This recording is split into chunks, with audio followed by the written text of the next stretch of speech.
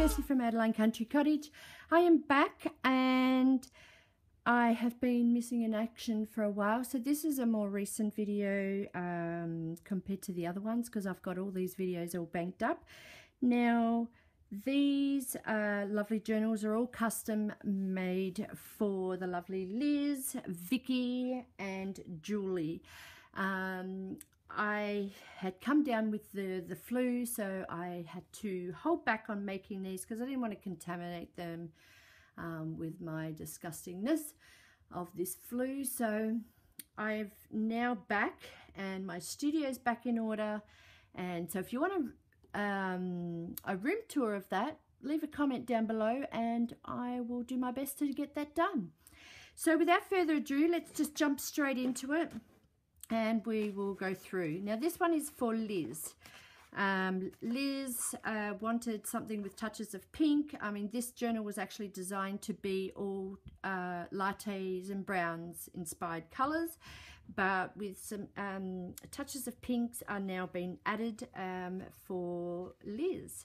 And so we have got a beautiful front cover. We have the washi tape down the side. I've actually called this one Atmosphere.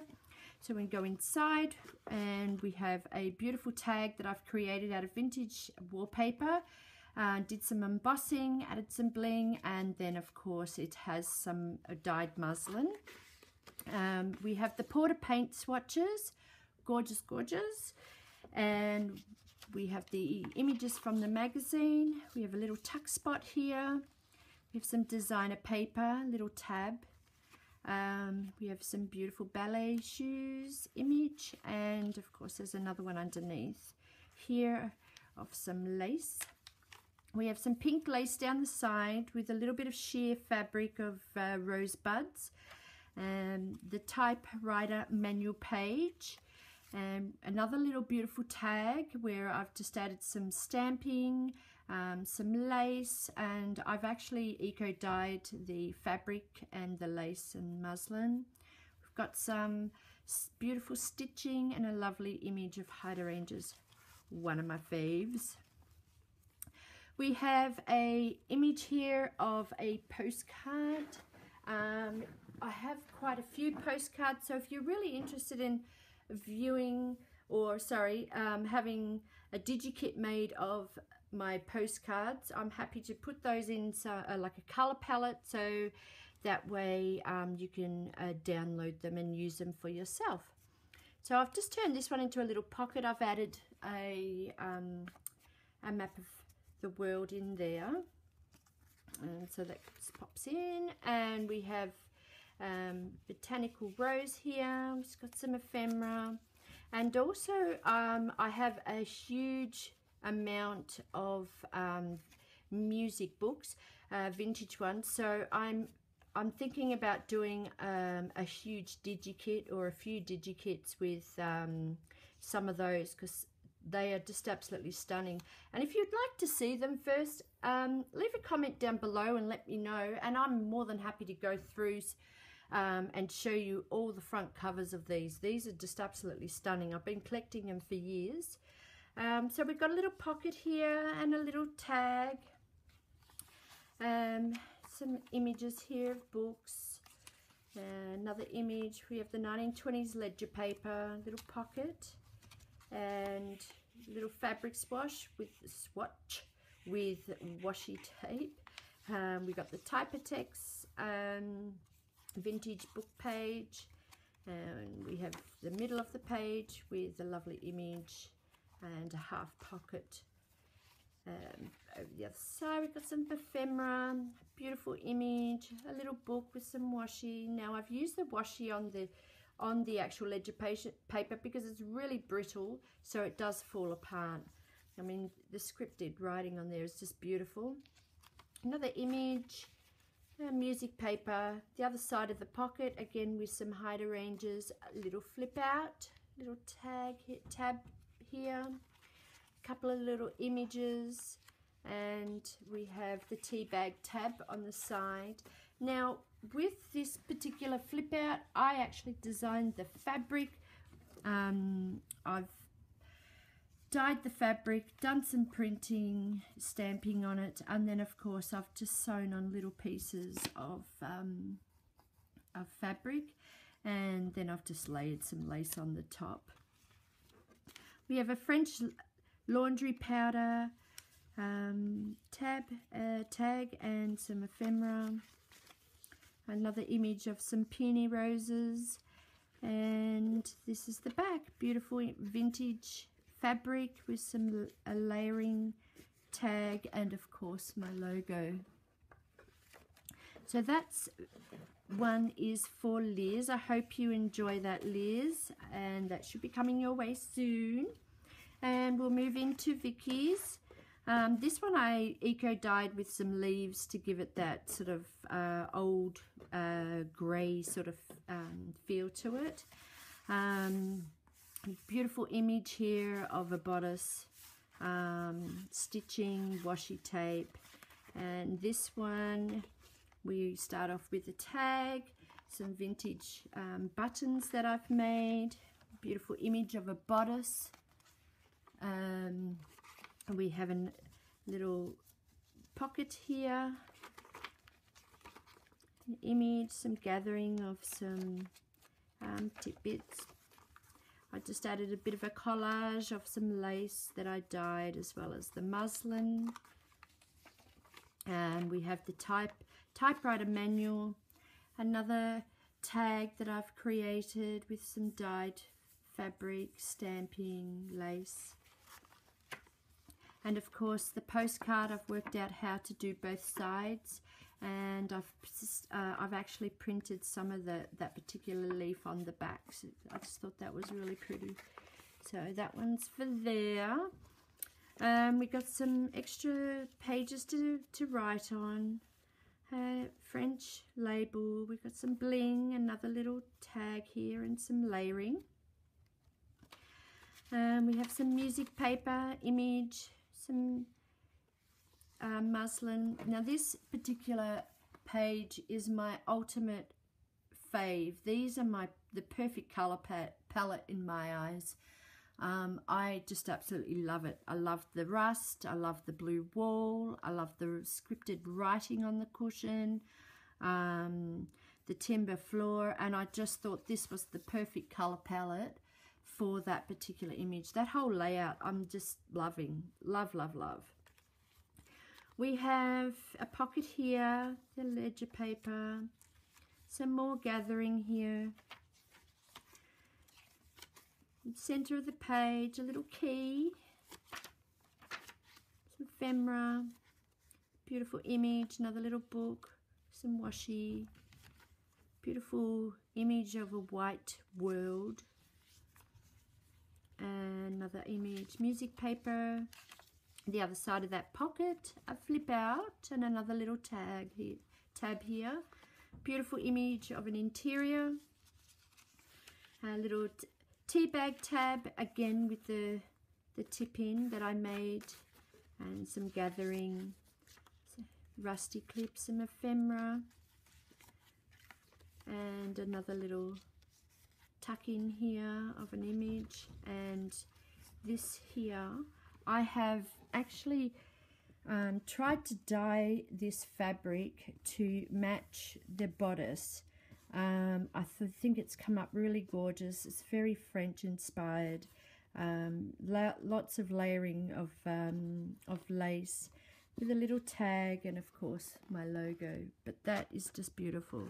As you can see, this is the reason why I wanted to keep this, because the color palette's perfect.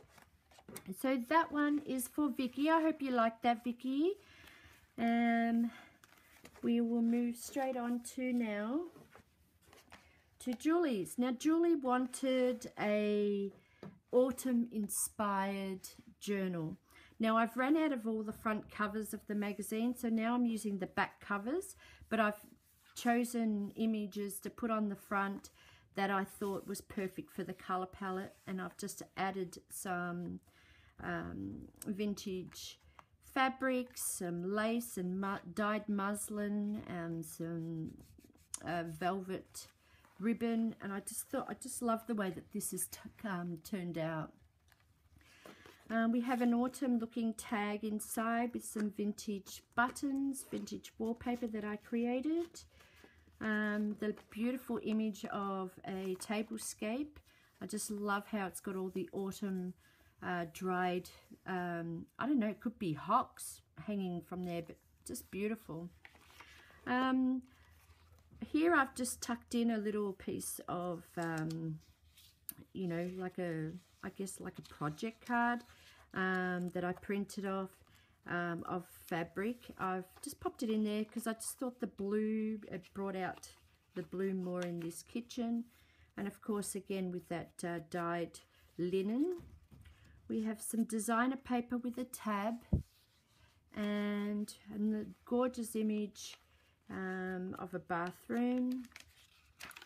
Some vintage fabric, and I've popped a little bit of washi down here because I kind of tore the page a little, but I think it works well with it. We have the typewriter manual page, and here we have a tag that I designed. I love, and I dyed the linen this color, and of course the lace as well. I just love how this whole scheme turned out on this, you know, with this beautiful pop of color. It's just stunning. I love it. And we have another postcard where I've just stitched around the edges. I've added some ephemera in here, little French tags slightly on the burnt orange side, and I've popped this in of turkey plates. I just thought they were beautiful. Julie can cut them out if she likes. I thought that was perfect fitting for, you know, Thanksgiving. Isn't that in the fall for you guys? Anywho, we have some gathering of lace here, and I just love these sentiments, and of course with that little touch of turquoise that she wanted in here. Some images of some pumpkin, vintage music paper, autumn trees, some more pumpkins, and another tablescape here, and of course the color palette that we were creating by the Porter paint swatches. Julie wanted a touch of teal to the color palette, so the full color palette, so I thought that was beautiful. Now this I'm absolutely loving. Look at this. I couldn't put this in half and cut straight in the book. I had to do it this way, so it's just a gorgeous image, the perfect colors for this particular journal. We've just added some mushrooms. Again, we've got some autumn vintage garden book page. Center of the page, half pocket, with some images inside that she can use and stick wherever she likes, and a little pumpkin seed packet printer here. You've got some ephemera, another image, and that's the other side of that chair that you looked at. This is some ledger paper, another beautiful image. Love this image of the metal heart. I thought that was stunning. The other, got some more mushrooms here with the other side of that pocket, some gathering, some butterflies, ephemera in here, the flip out, and I made a little tab here, and I cut off one of the flowers off the Hydrangea bunch, velvet bunch from Miss Rose Sister Violet. They've got some stunning little flowers, so I've used it for that. Again, we've got the tea bag tab, another little flip in, the autumn colours, some layering of lace, and this one's coffee dyed paper. Got some ephemera, the rusty clip, another little tuck here of another beautiful image, and then there's the other side of that image. Isn't that beautiful? It's absolutely stunning. And I've just done another little tip in here, some layering of some lace, a tag, and of course my logo. And so that concludes all of the 3 custom journals. I really hope that Liz, Vikki and Julie enjoy their journals, and they'll be coming your way very, very soon. So as I mentioned, if you are interested in seeing a room tour of my studio now that it's finished, leave a comment down below. And also if you wanted to see my collection of vintage birthday cards, postcards, as well as my music books, you know, leave a comment down below as well. I'm more than happy to show you those. And if you are interested in having those made into a digikit, I'm more than happy to make those into a digikit as well.